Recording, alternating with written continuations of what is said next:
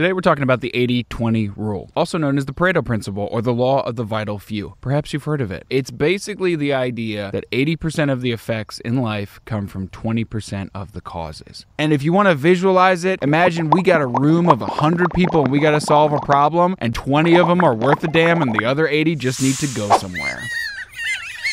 Pump up some bass.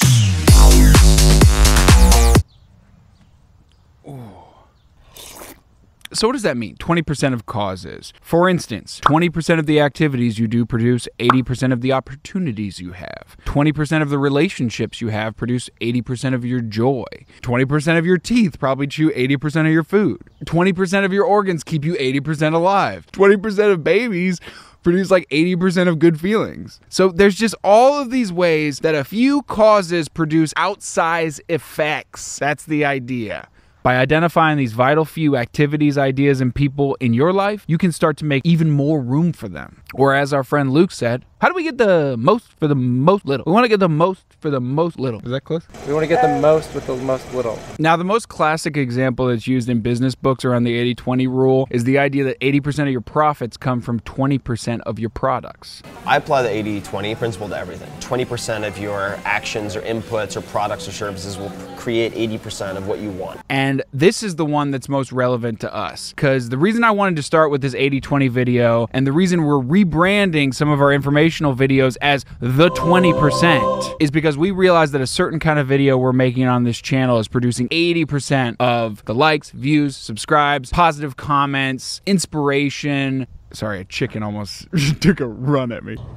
I think he's in charge too, that black stallion of a chicken right there. Once you identify these 20% activities, every time you're doing them, there's no doubt. There's no FOMO. Should I be? Shouldn't I be? You should be doing those things as much as you possibly can. They're your heavy hitters. They're your Jose Cansecos, jacked full of steroids, right in the neck, sending a ball straight into the top upper tiers to fall into a little child's glove so that his tears may then oil his glove so that he may become the next Jose Canseco and take even more steroids. Well, let's start with some examples of how you could apply an 80-20 analysis to your life.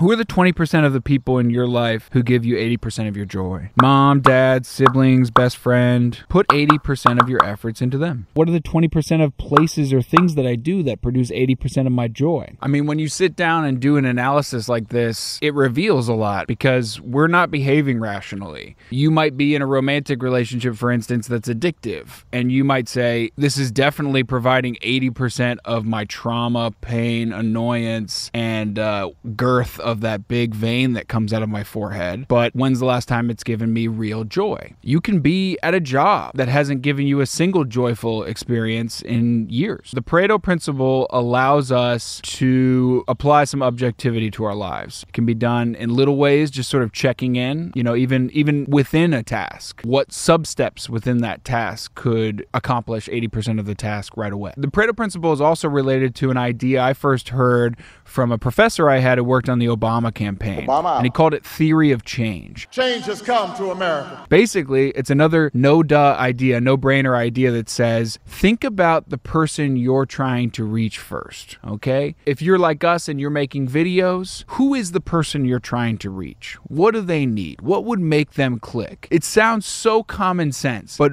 for most creators, the first thing you asked is, what do I want to do? What's exciting to me? What did I just see on Netflix that I want to recreate? What flavor of the month am I excited about? What self-indulgent black and white noir romance in a diner can I spend 3 years making that no one will care about? We always start with what we want to say first. It's like a person at a dinner table who can't quite find the conversation. They just jump in with whatever's on their mind. In reality, in this life, you have to deliver what people need, what they would ask for, what they would click on. So for this campaign director, he wasn't just saying what would be the perfect Obama ad. He was creating 100 ads and split testing them through Google emails, seeing which people opened which ones. If I asked for $5 versus $7 versus $9, how many people comply? He was never taking anything on faith, always testing what are the 20% of our strategies or tactics that are producing 80% of the results. And once you get into this, it's a fun process because it takes all the guesswork out. A lot of creative toil and pain comes from,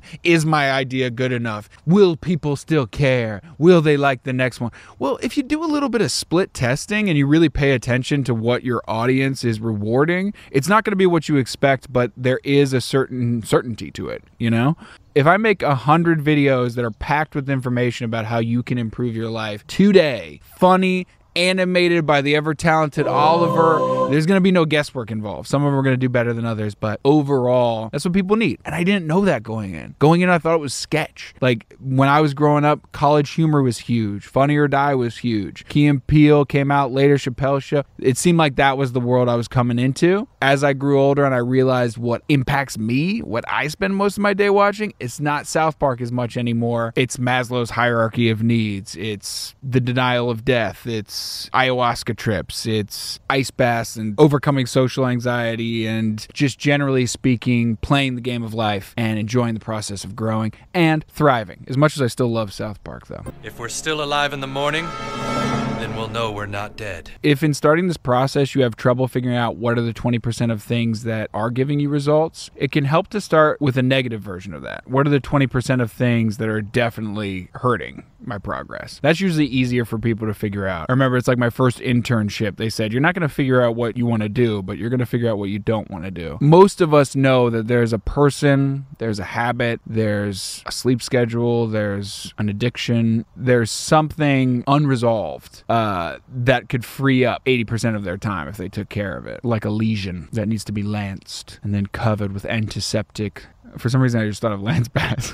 Like a lesion that needs to be lanced past and covered in antiseptic. But I think when you do find something that is working, there's something extra special about it. It feels like you've hacked the matrix. These percentages are not set in stone. In fact, Pareto himself was describing wealth distribution at the time in Italy. 20% of the population owned 80% of the wealth. But the idea is that a few things produce the most results. So you might have one thing that produces 90% of your results. I feel like Bernie Sanders, the number of times I've said percent. Look, we are all in this together, but the top 20% of activities that I do in my day produce 80% of the positive results in my life. If I could distribute that 20% to 100% of the people, then that 20% that produces 80% of the results would produce 80% of the results for the 100% of the people, and it would be 100% of the results. Thank you for having me on your podcast, Joe Rogan.